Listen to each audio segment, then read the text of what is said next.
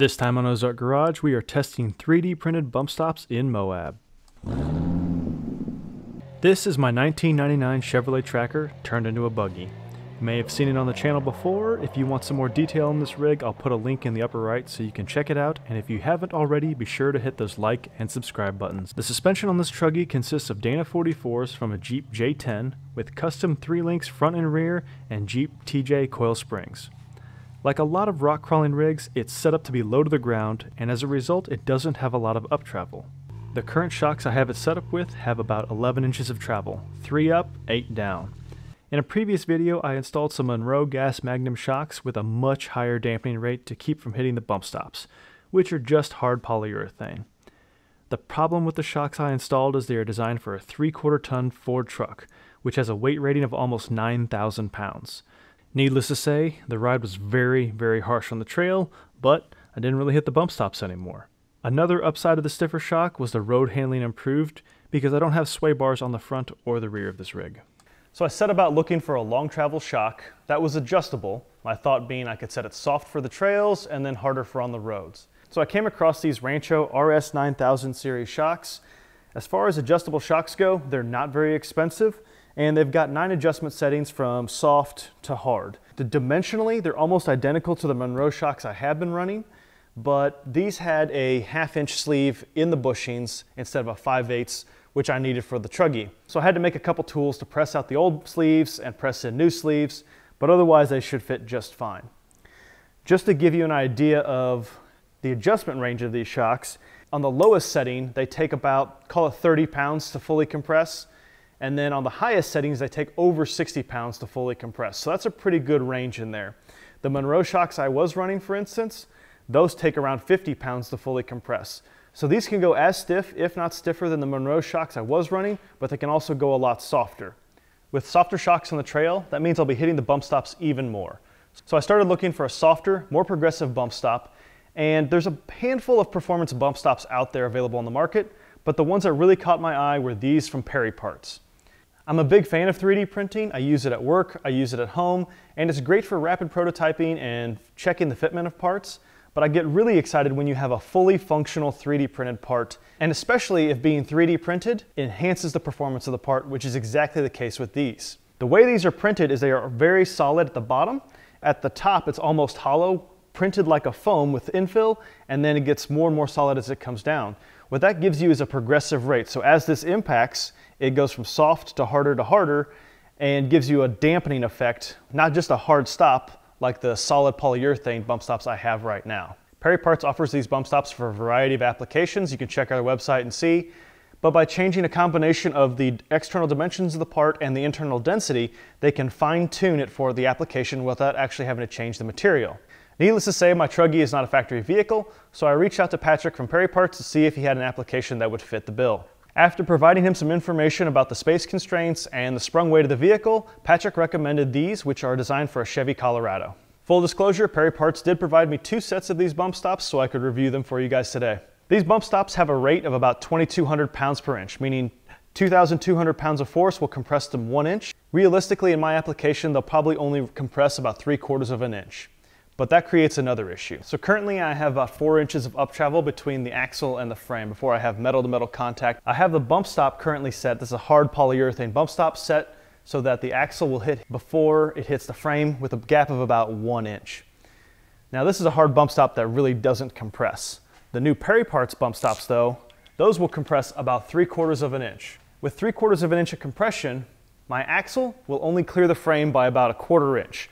Which if it compresses any more or anything else flexes, it could actually hit. So I could put a spacer on the axle or the bump stop itself to give it more standoff from the frame, but that means I'd hit the bump stop even sooner, which I really don't want to do, and I don't want to limit the up travel any more than I have. So what I'm going to do is I'm going to move the entire coil mount and bump stop down on the frame. So moving them down on the frame is going to move the frame up 1 inch. It'll actually lift the entire vehicle, which is something I was trying to avoid doing, but all things considered, it's the best compromise. So then I'll have 5 inches of gap between the frame and the axle, and then the Perry Parts bump stop will compress 3/4 of an inch, giving me 1.25 inches between the axle and the frame, which is a lot better setup. So as I said before, we're going to lower the coil mount on the frame.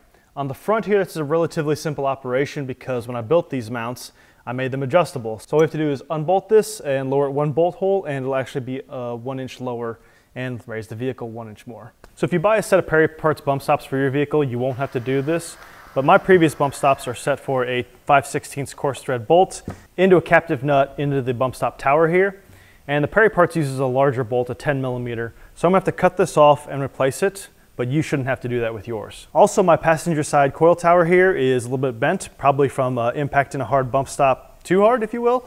So I'm gonna have to cut this apart and try to straighten it and see if I can reinforce it at the same time. I went ahead and decided to make a new top plate for this coil mount since I already had the CAD files from when I made them initially, so cutting out a new set wasn't a big deal. And to keep the new top plate from bending, I went ahead and made some gussets for both sides.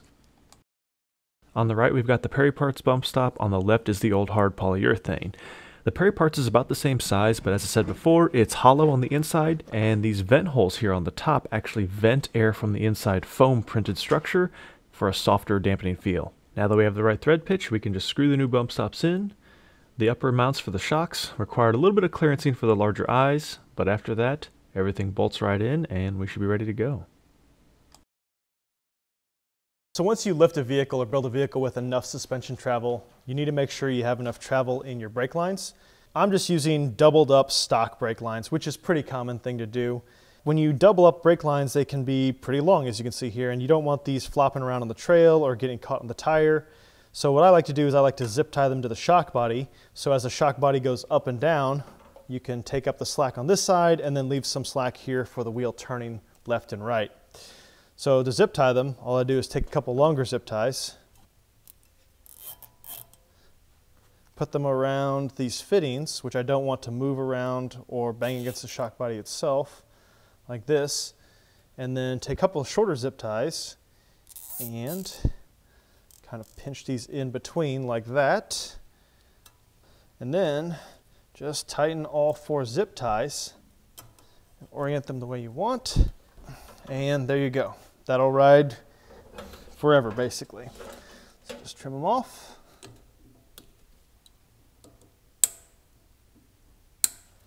And there you go. Now you have a brake line that can go up and down with the suspension and can go left and right with the turning of the wheels left and right. All right, so we got the Perry Parts bump stop swapped into the front, and now we're switching over to the rear. The front coil mounts I made, and I made them adjustable, so they were comparatively simple to what we're gonna have to do on the rear. The rear coil mounts are from the actual 1999 Chevy Tracker. They're still factory in the factory locations, so I'm gonna have to cut these off and weld them 1 inch lower to get the inch we need. The plasma cutter made really quick work of removing the coil mounts from the frame.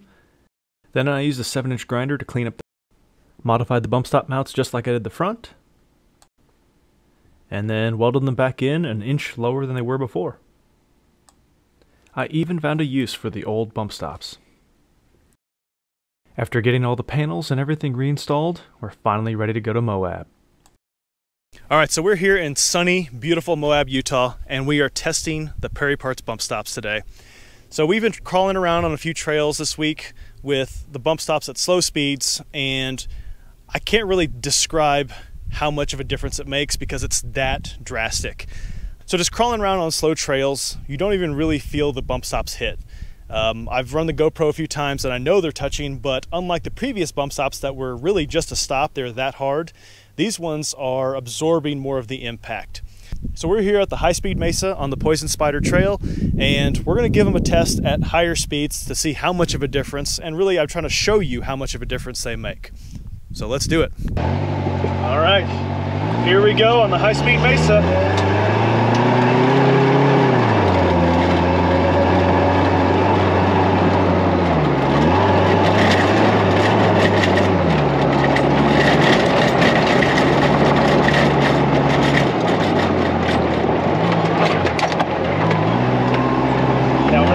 Jump this or anything like that, but we do want to make some time to the next part of the trail. So here we are going about 30 miles an hour, which is way faster than I was able to go with the previous bump stops. Because every time you hit one of those bumps, every time you hit one of those little whoops, the bottom out, and very, very harsh.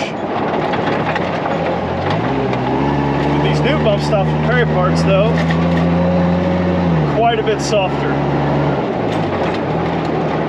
Every one of these whoops gets soaked up, and even when they bottom out, it's not harsh, doesn't hurt my back.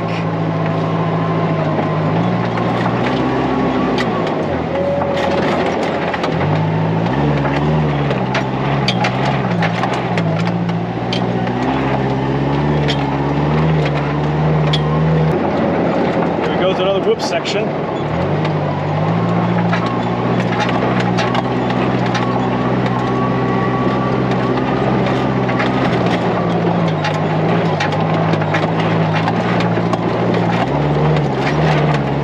I can tell that the bump stops are hitting. Once again, it's not harsh, jarring, not damaging the suspension.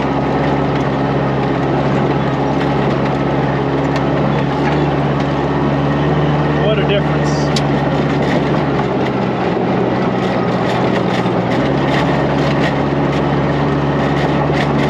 Now, it's not going to be as fast as side-by-side ever on these, but for a crawler, this is great. I'm really happy.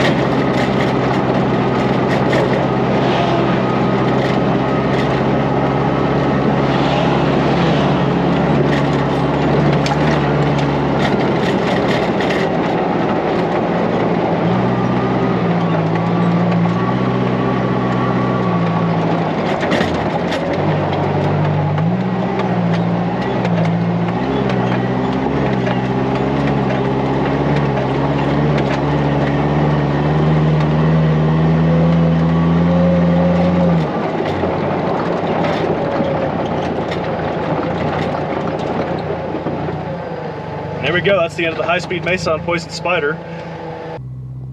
Moab is big, and that's hard to describe to somebody who's never been there, especially if you're from, the Midwest or the eastern part of the country.